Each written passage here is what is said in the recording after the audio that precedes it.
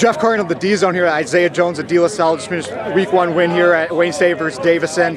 Big game for you, locking down at cornerback versus Braylon Naves all day. So, let's talk about that matchup and walk us through, just thoughts on the game.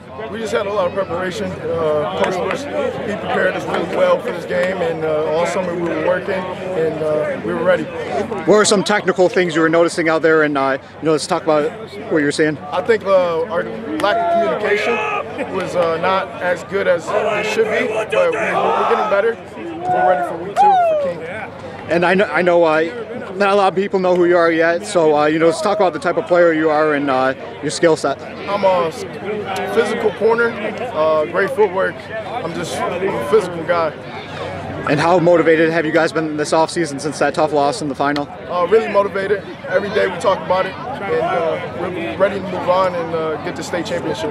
You can have another tough test next week versus King. Talk about that game a little bit. King's a really good team. We just got prepared, get ready, and we'll be ready. How's recruiting going for you right now? It's going pretty well, and it's all right. The feedback you've gotten? Just after the season, just wait, just be ready. All right, Isaiah Jones, thank you. Thank you. You're going to have more.